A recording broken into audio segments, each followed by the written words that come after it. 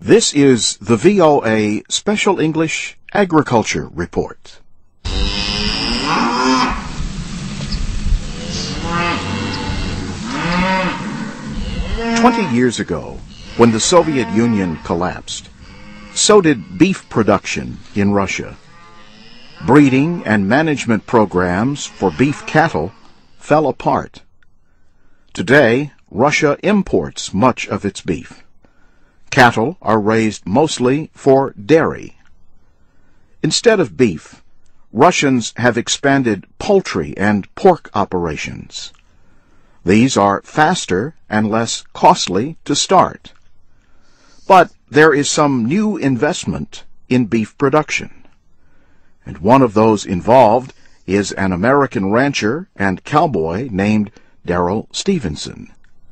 He sees plenty of room for growth. Russia's beef herd is less than 1% the size of the American herd. Tremendous opportunity in this country in terms of the vast resources,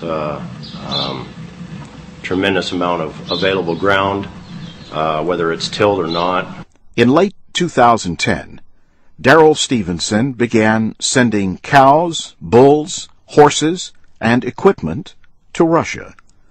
He sent more than 1,400 animals. About a third of them traveled by ship. The others came by plane. Mr. Stevenson has 2 Russian partners in what they call the Stevenson Sputnik Ranch. The ranch is located on almost 6,000 hectares of land in Voronezh, in the Black Earth area of southern Russia. The Angus and Hereford cattle came from ranches in his home state of Montana. The imported cows have given birth to their first calves. We're helping establish a local beef herd, a regional beef herd, and eventually a national beef herd.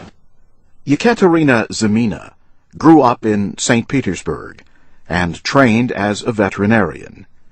She worked last year on Darrell Stevenson's ranch in Montana to learn American methods. She says Russians have a lot of experience with dairy cows in barns, but not with beef cattle on open rangeland. Because it's really hard to find good enough people in Russia that can work with beef cattle. Because Russia is world known as dairy country. We have lots of dairy herds, dairy cows, but managing dairy and beef cows is a totally different thing. Darrell Stevenson is not the only American involved in projects to build a high-quality beef herd in Russia. Reaching that goal will take time and a lot more cows.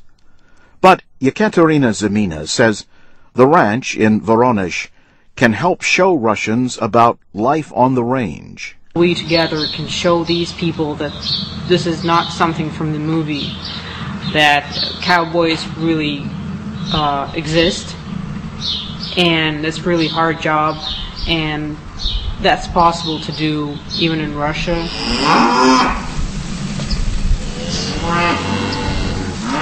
And that's the VOA Special English Agriculture Report. I'm Jim Tedder.